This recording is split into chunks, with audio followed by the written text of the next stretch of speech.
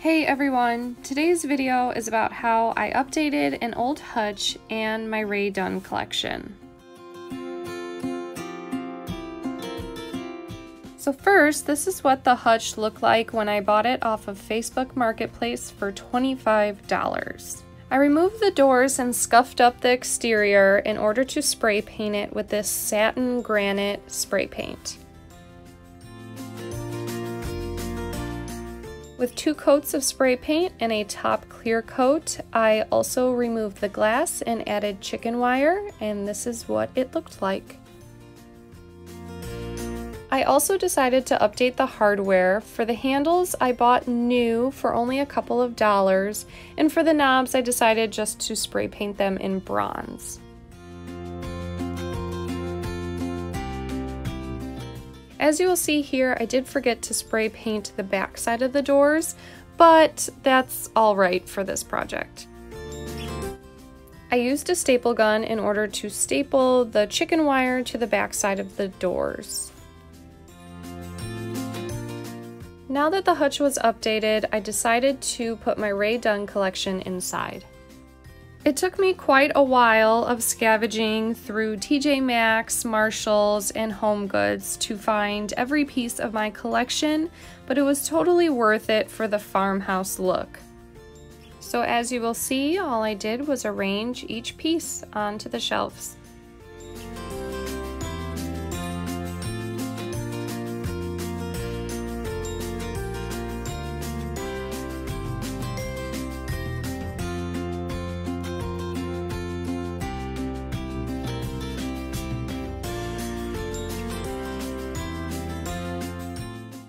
The gray buffalo check cloth napkins I found on Amazon.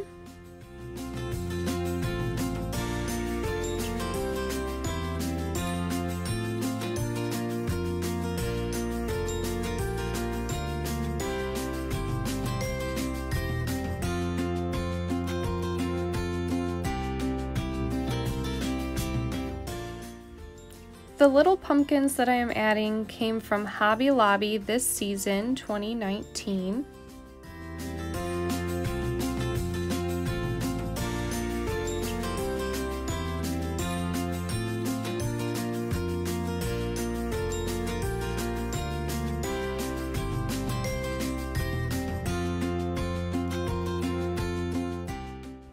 This is an example of how other pieces that are not Rae Dunn can still help you achieve that farmhouse look, as well as this 2-tiered tray came from IKEA. These 3 pumpkins came from Joann Fabrics, 2019.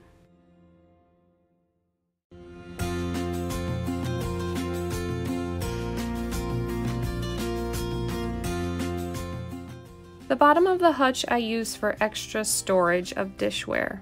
And there you have it, an overview of my updated Hutch and Rae Dunn collection. I'm a big fan of the monochromatic look, and I think I achieved that here. And then I wanted to add a few of my other Rae Dunn pieces that I do not keep in the Hutch.